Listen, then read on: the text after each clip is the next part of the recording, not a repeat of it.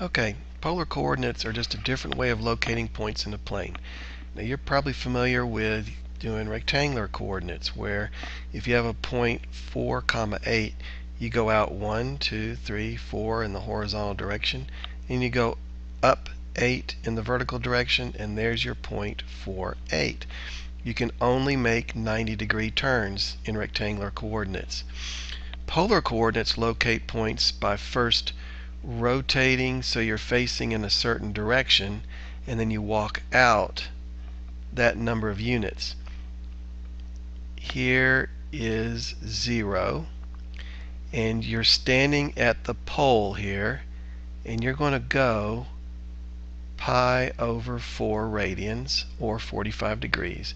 So you're standing at the pole, you've rotated till you're facing in a pi over 4 direction, and then you walk out 1, 2, 3, 4 units, and there's the point 4 pi over 4. This part is your radius. That's how far out you walk, 4 units. And this part is your theta. That's the angle you turn so you're facing in the right direction to walk. So we can convert back and forth between polar and rectangular. To convert from polar to rectangular, you're going to use these two equations. X is r cosine theta, and y is r sine theta. That's because, if you recall, there's r, there's theta, and here's x, and here's y, and so the sine of theta is y over r, or r equals, or r sine theta equals y, and the cosine of theta equals x over r, so r cosine theta equals x. So they come from the definition of sine and cosine. So if you want to convert this point in polar coordinates to rectangular coordinates, you just say, okay, x is equal to r cosine 240 degrees, which is 8 times negative 1/2, or negative 4. The cosine of 240 is negative 1/2. Y is 8 sine 240, which is 8 times negative root 3 over 2, which is negative 4 root 3. So this point in rectangular coordinates would be negative 4, comma, negative 4 root 3. To convert from rectangular to polar, you're going to use these two equations. R is the square root of x squared plus y squared, and theta is the inverse tangent of y over x. So if I have this x coordinate and this y coordinate, then r is going to be the square root of negative 5 squared plus 12 squared, which is the square root of 25 plus 144, which is the square root of 169, which is 13. Now, theta is the inverse tangent of y over x. And what I'm going to do is I'm going to get a reference angle first. So I'm going to ignore that negative 5. But think about what quadrant that's in. Negative 5, negative 12 is in the third quadrant, so our theta is going to have to go all the way around. No, I'm sorry, in the second quadrant, isn't it? My mistake. So negative 5, 12 is right up there, so theta is going to have to go all the way around to there in the second quadrant. What we're going to do is get this reference theta first, okay? So that'll equal our reference theta, and we need our calculator to do that. So that's going to be second tangent 12 divided by 5, and I get 67.38.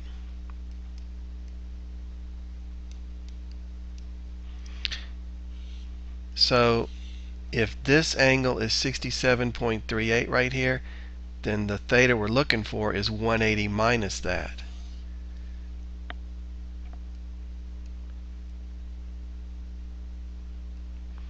And it's 112.62.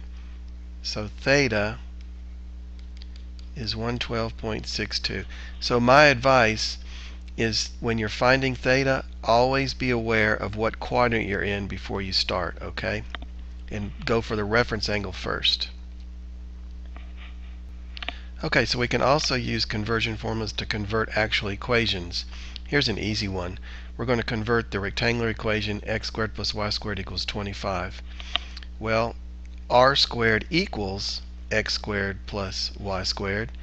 So r squared is going to equal 25 because I can just replace that x squared plus y squared with r squared, which means that r is 5.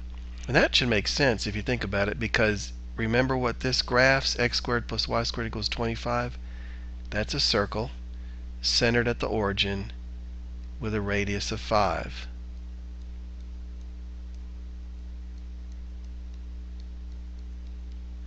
So roughly speaking, it looks like that. Well, that's the rectangular form of a circle with radius 5 centered at the origin. Here's the polar form. You see how simple it is?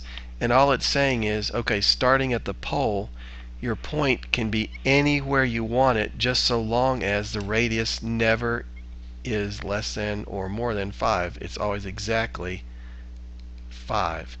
And so any point that is 5 units away from the pole works for this equation, and you get a circle. Okay, let's convert y equals x squared to a polar equation. Well, y is r sine theta, and x squared will be r squared cosine squared theta. I'm going to divide both sides by r.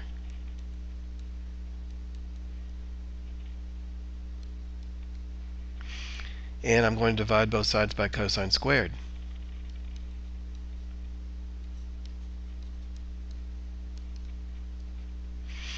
In our polar equation, we want to have r equal something in terms of theta.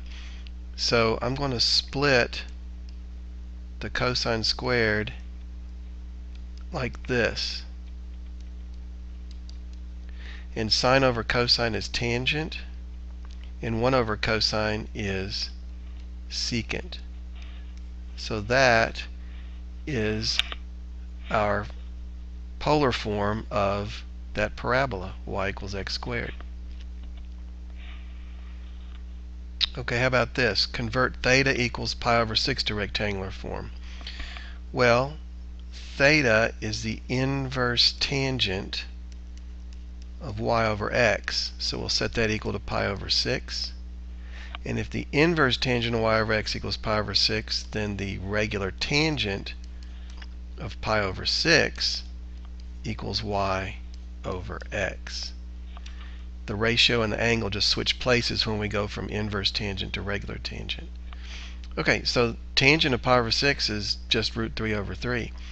So I have root 3 over 3x equals y, which is a line whose slope is root 3 over 3 going through the origin.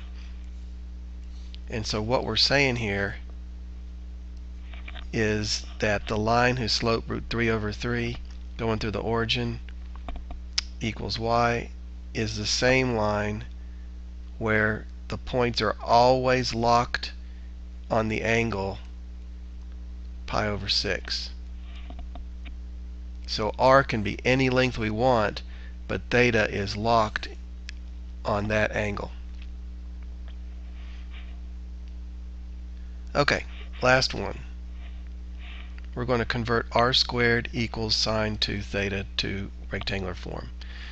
So I've got r squared equals, now I'm going to change sine 2 theta to 2 sine theta cosine theta. Okay, and if x equals r cosine theta, and y equals r sine theta, then x over r will equal cosine theta, and y over r will equal sine theta. And remember that r squared equals x squared plus y squared. So I've got x squared plus y squared equals 2y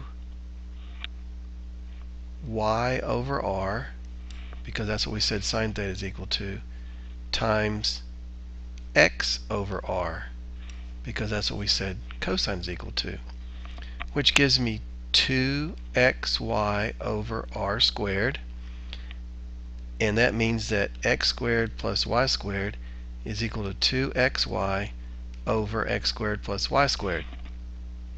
Okay, so let's multiply both sides by x squared plus y squared.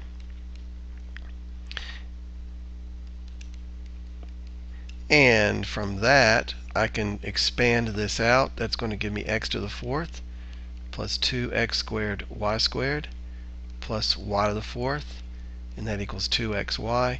And getting everything over on one side,